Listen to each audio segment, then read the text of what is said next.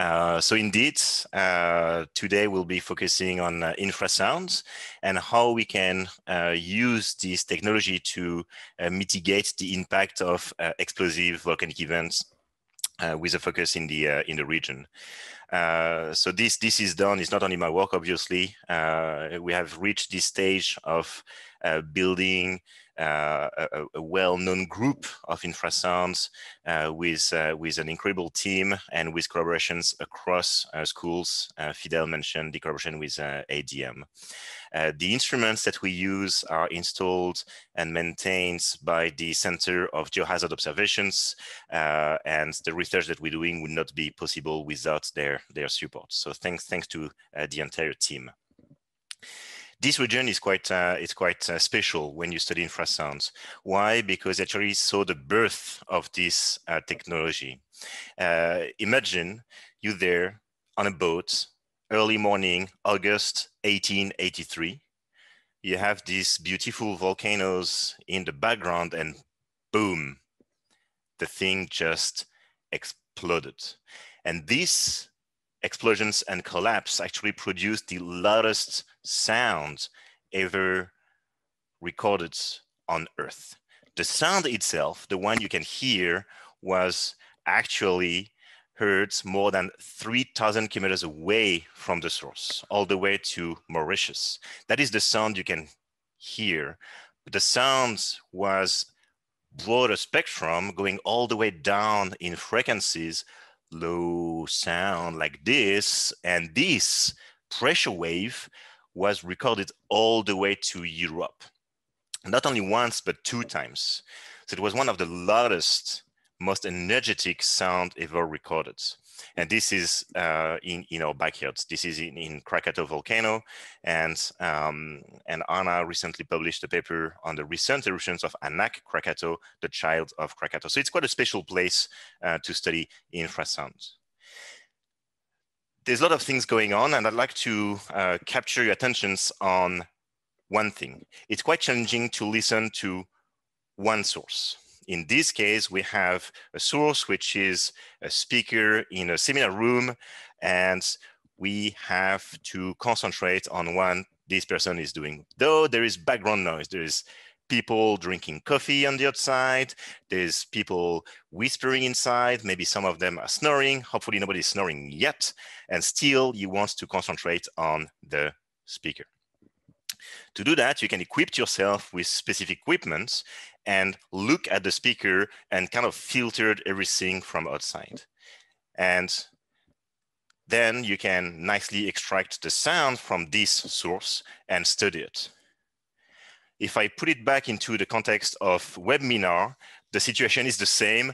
You may have cats, dogs, constrictions, someone eating chips next to you. And what you want to do is listen to this silly guy in the background trying to explain what is infrasound. Take home from those first few slides, you want to be able to extract information from a given source. This is not new, and we have to deal with some limitations that we have as human. You can see this is a diagram that Anna likes a lot. On the x-axis, you have the sound frequency. On the y-axis, you have electromagnetic spectrum, including light. And this little rainbow is what us human can hear and see. And it's quite limiting. It's quite limiting. This is the sound from 20 hertz to 20 kilohertz. On the higher end of this spectrum, higher frequency, we have ultrasound above 20 kilohertz. And I'd like to highlight this to Perrine, that ultrasound is higher frequency, while infrasound is lower frequencies, below what a human can hear. So since we have these own limitations in our own body, humans were quite inventive, trying to expand their sensors away from the heads to be able to be more sensitive to lower frequencies. And when this person was rotating his head, when he could hear the sound in both ears, it means that a boat or an aircraft was coming from this direction. This was just giving you an overall directions, and with 4 such of sensors, you can actually have the elevations as well. So infrasounds has been tracked for many, many years. And the technology we're using today derived from this use. Of course, instruments and the technology evolved. The technology has been used to make sure nobody is testing nuclear weapons in contact with the atmosphere, and we use same as us. We have 2 ears. We use multiple sensors. Here you have 8 sensors put together.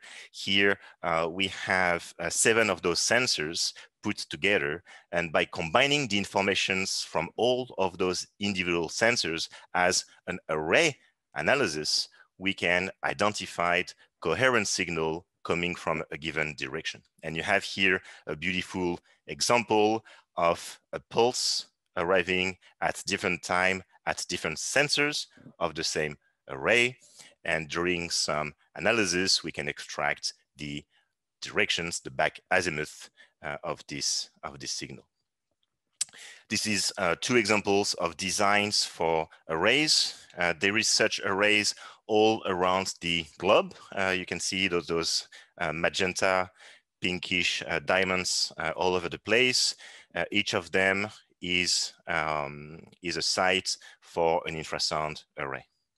And I will be concentrating in this region. You see there's a few official infrasound array, and we have installed one in Singapore.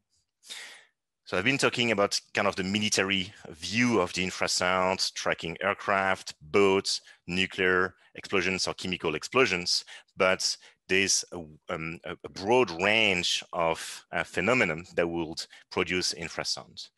Just to name a few or to show a few, we have bolides entering the atmosphere, we have tsunami, big waves or surf, volcanic eruptions, and hurricanes.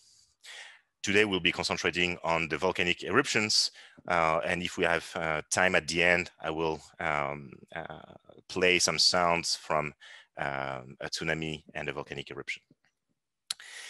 Those are the source. This pressure wave needs to then propagate in a complex medium. You have in those set of pictures the atmosphere, and that's where the infrasound will be propagating. The atmosphere is ever changing. There's winds, there's temperature, there's humidity, and depending on where the source is compared to where the sensor or the array is, you will have a better chance or not to detect or record this event.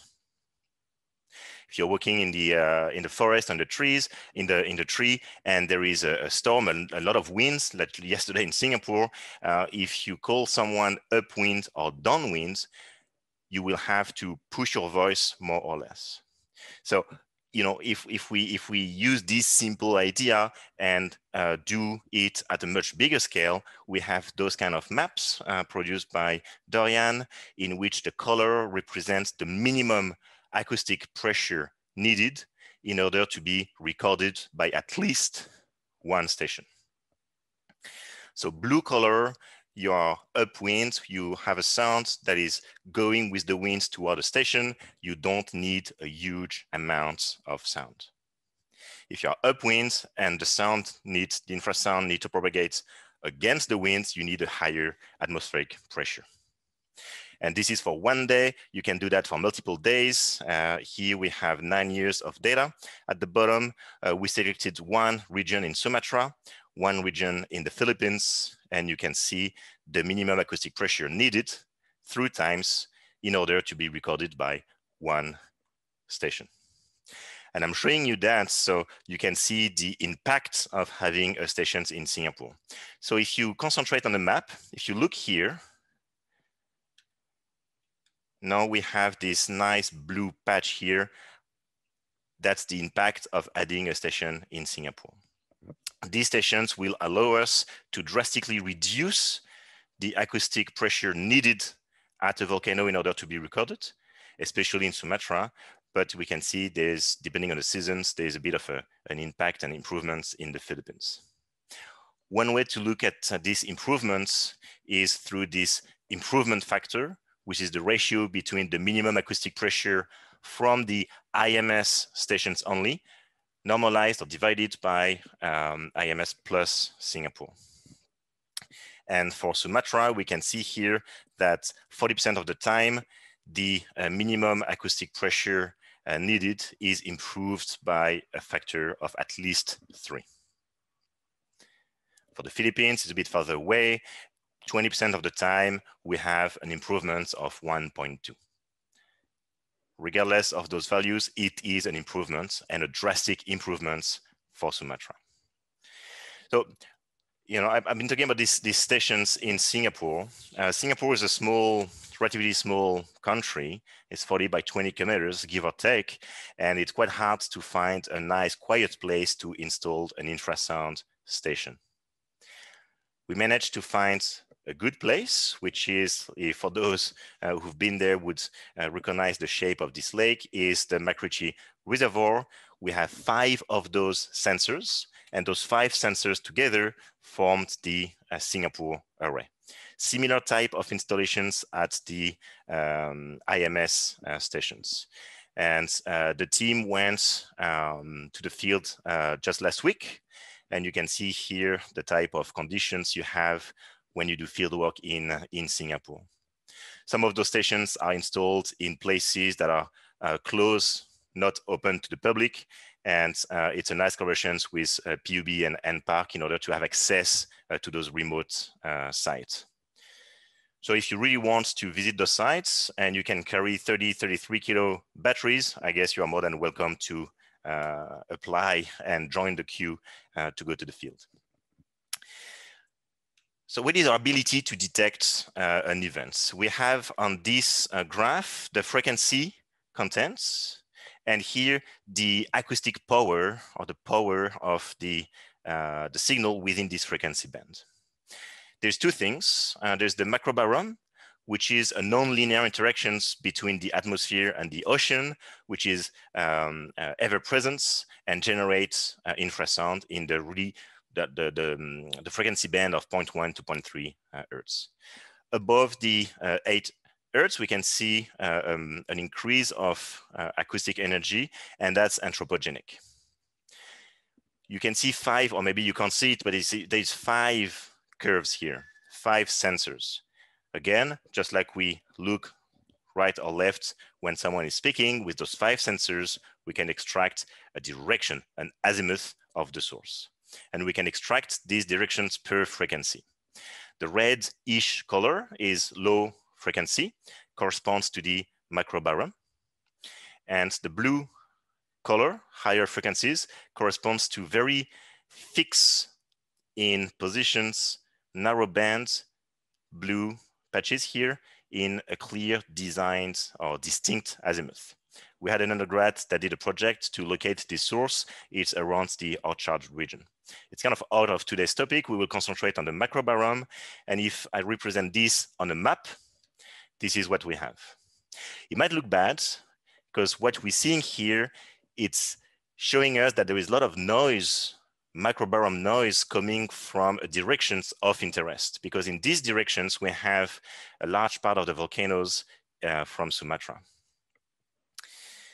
Fret not, if I look at the azimuth and the amount of time we have macrobarometer, this is for an average year. We can look through different months, and we see that April and May are quite noisy in these directions, but most of the time we will be able to have detections from those volcanoes in Sumatra. In order to have those detections, it have to be loud enough, and the louder, the bigger. So if you are not versed into volcano terminology, we have what we called a volcanic explosivity index, which range from 0 to 8, 0 being a small volume, low explosivity, and 8 being a gigantic explosions that would impact the full humanity. In terms of plume heights, VI3 will range between 5 and 15. And if you increase the VI, you increase the height at which you can inject volcanic material. On the side, you have here different flight levels. When you were able to travel and when you will be able to travel, this is the typical flight height, 11-ish kilometer. So see that a VI3 and above will be impacting those flight level. What is the likelihood to have such an event? That is a study that is done by was done by Patrick Woolley, but Susanna's group is pushing this much further using new data. So I invite you to talk to them for updated information. What we see here, the red line is what is the likelihood of getting an event within the next 10 years. And you can see that for the region, it's almost certain, extremely high probability to have VI3 and 4s in 10 years. A VI5 and 6 is well above 10%. So yes, it does matter to look and being able to identify those massive events. Can infrasound do that? Well, from Dabrova et al. 2012, we can see that yes, infrasound can detect volcanic events. We have here the plume height above the summit, functions of the distance from the volcano. In black, we have the most distant detection. The red cross is the event is not detected. And the open circles is a detections, but there's a detections that is further away. And I give you here a range of plume height for different VEIs. The good news when you look at this is anything below 1600 kilometers is detected.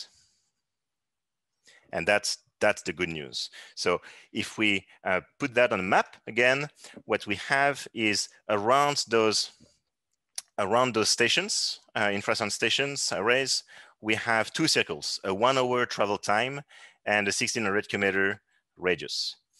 And you can see that most of those volcanoes in the region are within 1 hour travel time or within detection range if the eruption is VI3 and above, which is the scale of interest. The challenge is for the volcanoes in Java, which turns out to be the most likely to produce those large events. And that's an effort we are putting together with the CGO and the colleagues in Indonesia at the CVGSM is to fill the gap with new instruments. On this map, we can see that in Java, the color is kind of maroon, which is a high likelihood of a VI4 in the next 10 years. And if you've been following the news, the recent volcanic events were actually coming from Java. So we need to make sure we can improve our ability to detect events from this region. So when a volcano goes boom, yes, it produces infrasound, yes, we can record it, but there's tremendous impact on the ground. And on this schematic from Susanna Jenkins, we have on the x-axis the distance from the volcano, on the y-axis the ash thickness on the ground. You can see that the thickness decreases with the distance. Nevertheless, we can still have impacts on the ground and in the air at large distances. How do we mitigate this? Well, if we know something is going to happen, we can try to act. We can move the population inside, we can shut down critical infrastructure, we can close the airspace. In this table, we can highlight a few things. It's from Susanna as well. For the airports, you see that there's closure of the runway for any amount of ash. And that's quite a dramatic economical impact on the local community. For 5.5, 20 millimeters, which does not sound much, but it does have a tremendous impact on the community and the infrastructures. But if we know how much, when things is going to happen, we can trigger actions to mitigate the impact. This can be represented here. If we know there's an eruption, we know where is this eruption, we can characterize this eruption, and we look at a given phenomena, in that case, tetrafall, ashfall. We can run some models and extract places, time, and thresholds in at which those places will be impacted. But for that, they need to know the type of eruptions and the locations. And that now we dive into the depth of this. If there's one slide you need to extract, is probably this one. In an operational setting, sorry, colleagues will run one eruptive scenarios and use it to forecast what is likely to happen. This is one eruptive scenarios which don't have to be the one that is the actual eruption. So the operational scenarios can be an underestimate or an overestimate of the actual eruption. Underestimates, you minimize the risk. Overestimate, you are too cautious and you close airspace that is much bigger than what is needed. So as an eruptions developed, we need to better characterize the eruption itself. How to get informations that we have, and I will be concentrating on infrasound. The source of the infrasound data we can use are from the IMS, from local monitoring if there is, of our research arrays and sensors, such as the one we have in Singapore. And the aim is to reduce the uncertainties on those eruption scenarios to increase the accuracy of a given forecast.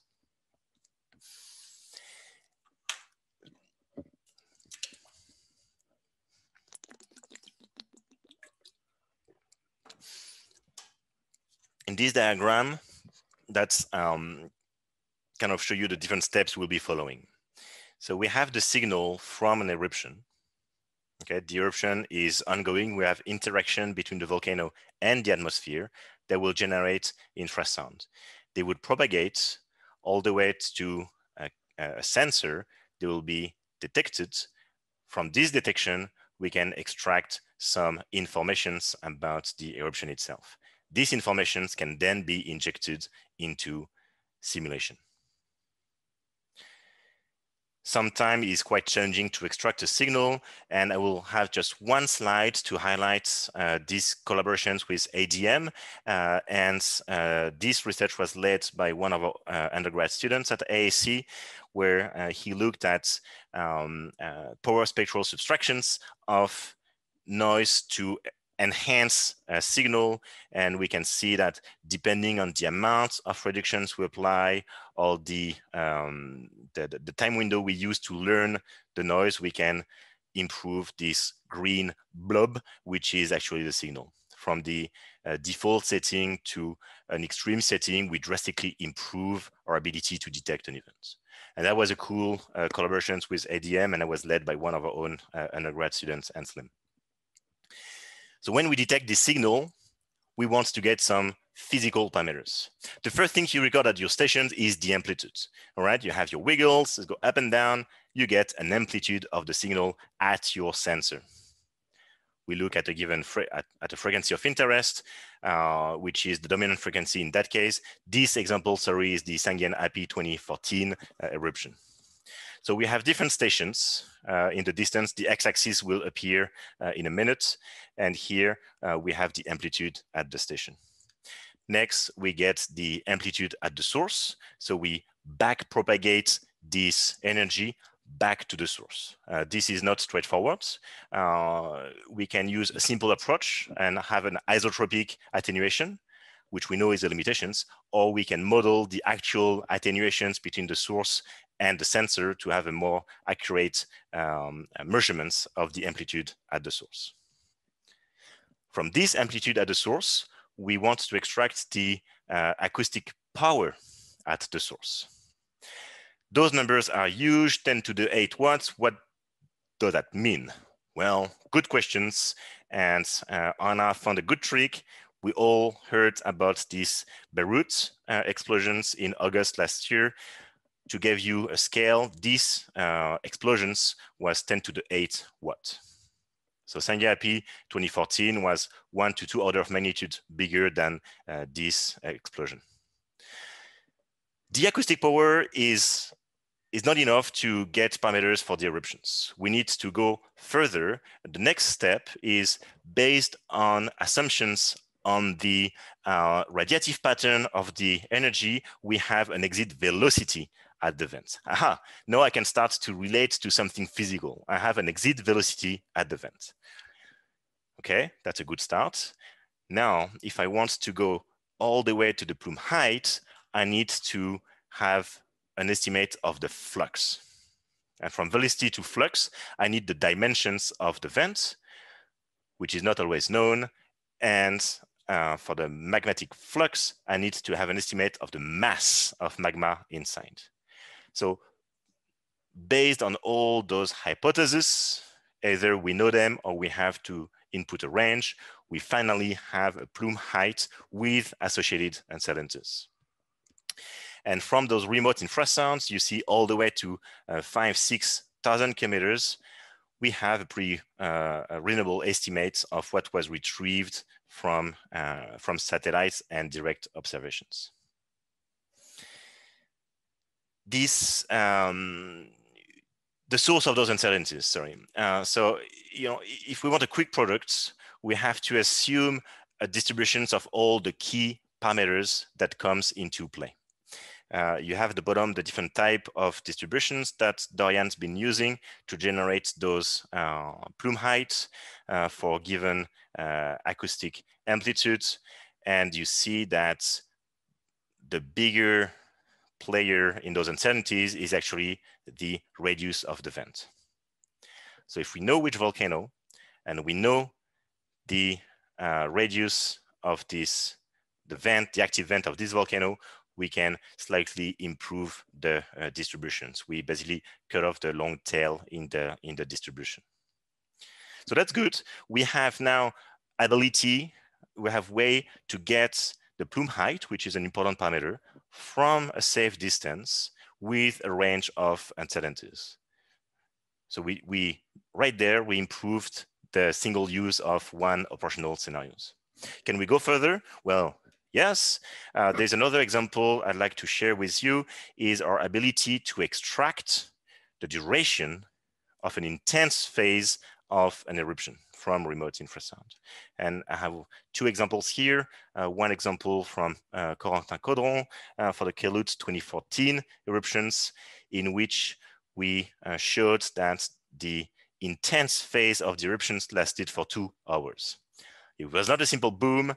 It was not long lasting like the 2018 eruptions of Ana Krakatau, which can be seen on Aspertu paper. In this case, we have coherent, strong signal that is lasting for several days. So you can see the impact that will have in the modeling of those infrasound, of those eruptions and the ash dispersal. So to summarize what we can do with the infrasounds. Infrasound works days and nights, cloudy or clear, there's no issue there, travel thousands of kilometers. And right now they're used to detect eruptions and try to answer where and when. I hope I convince you that with the use of technology, we can go further than that and use infrasounds to answer how long an eruption is going. And here's the example of Kelut that lasted 2 hours, and as well how high the ash plume is going. And that's the example of the Sangayapi. There's another type of information in this figure. If we look at those green circles with the volcano inside, those are the official VAC reports, Volcanic Ash Advisory Center. They issued alerts. And what I'd like to point here is the dashed line are when the information is recorded by an infrasound station. And for Kelut, it's recorded at an infrasound station before the VAC is issued, and same for Sanguian Happy. So let's go back to this framework. Now, we know we can do better than just using one operational scenarios. We can, using remote infrasound, better characterize an ongoing eruption. We can always assimilate new informations and refine our knowledge, evolutions of the plume height through times, duration of the eruption. The source of the infrasounds, I listed it earlier. Most of them are publicly available, or we have collaborations, or we have installed them ourselves. So keep in mind, I don't want to oversell the infrasound. It's a great technology. There's a lot of potentials. I hope I convince you about that. But there is other data available around. There is satellite data, radar data, crowdsourcing, social medias. All of those information should be considered to further improve our ability to forecast the impact of an eruption. So using all of those data, reduce the uncertainties in the eruption scenarios, which is kind of depicted here. Thanks, Seb, for this drawing. Further increase the accuracy of the forecast, leading at the end to better ways to mitigate the effect of those eruptions on populations. So if through this system, I can tell you, well, in 3 hours, you are likely to have a millimeter of ash falling on the ground, well, you can push and make sure most of the aircraft actually take off, or you protect them. You have time to inform the populations to go inside. You have time to initiate shutdown of an infrastructure. You have time to mitigate the impact. The sooner, the better. This research that I presented today is based on 3 recent papers. I give you a bit of time to flash those QR codes. You can email me or anyone from the team if you want. And I don't know, Susanna, Mary, or do we have still a bit of time? I have a few sounds that I can play. Yeah? Okay. Definitely. Okay, let's do it. So I told you earlier, I think I presented this network designed to listen to nuclear events, but we have a lot of natural events as well. So this sound is played, is speed up. I wish I was in a room and I can look at Perrine and ask what I need to do to listen to it. If you remember, infrasounds are low frequencies. So what we did, the trick we used is we compress those infrasounds, we speed them up, and we can hear them. The sound for this event was recorded in Hawaii, and I let you increase the volume of your speakers and listen to it.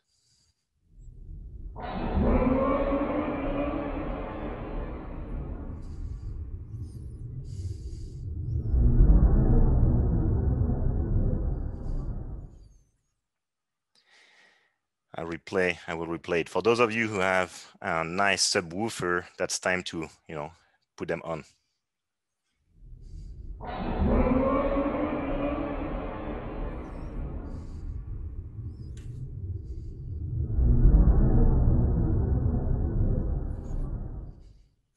So we have different phases that are being recorded by these stations, and this earthquake is not news to anyone, was major earthquakes, and this image in the middle kind of depicts the fact that the Earth itself was resonating. The next sound is from Hawaii. Those sounds I should mention came from Anna Pertu or Milton Garces. Anna is here and Milton is a colleague in Hawaii. So this is the collapse of the Pu'uhoho crater, not recent one, an older one, but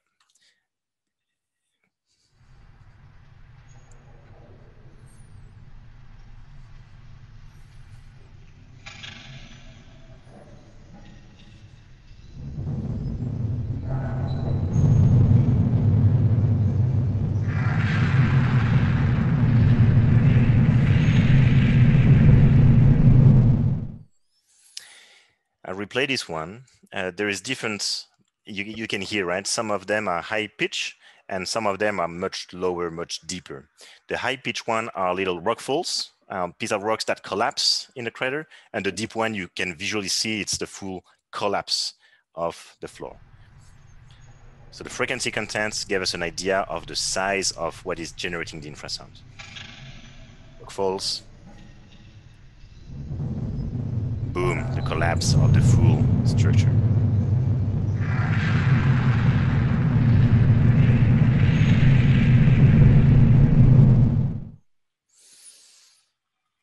And the last one is also Hawaii. That was for my birthday, so it's always a good video to show. Different frequency bands, and you will see, try to jump between those different frequency bands and look at what's happening at the volcano and try to, appreciate the fact that the low frequency are induced by bigger scale phenomenon. Degassing, high pitch.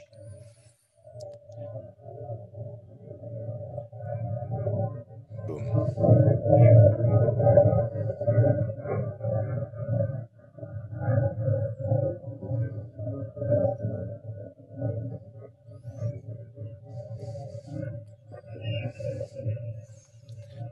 Low frequencies where the intensity of those pulses increase.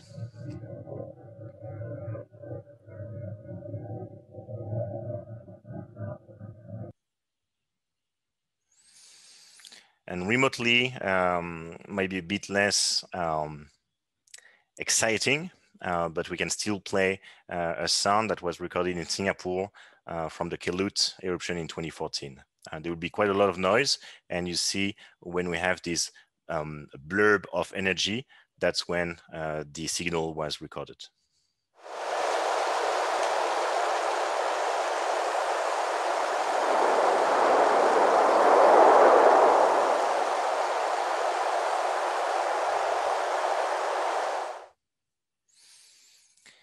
And with this, I'm happy to take any questions if you have.